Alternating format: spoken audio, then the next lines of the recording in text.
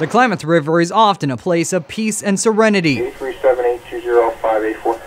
But now it's a place of chaos as search and rescue teams from Siskiyou County frantically search for 27-year-old Portland woman Grace Sabbats. When they got there, there was nobody around the vehicle, and evidence led us to believe that something just wasn't right. Sheriff deputies won't comment on what evidence led them to believe that Sabbats was in danger or if anyone else was involved, but they do say fresh footprints were found at the Siskiyou Bar River access Saturday, entering the river, but none exiting.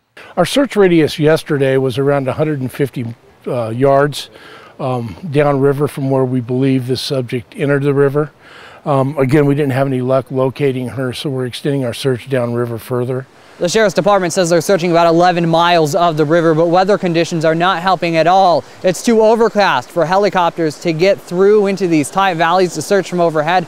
And because it's raining, the water is too murky for divers to go into the water, meaning crews are left searching by foot, which is also very difficult. As you can see, a lot of overgrown vegetation, so it's hard to see much of anything past these sticks. And we just haven't been able to locate her. Sabbats is described as 5'3", weighing about 130 pounds, with blue eyes and brown hair.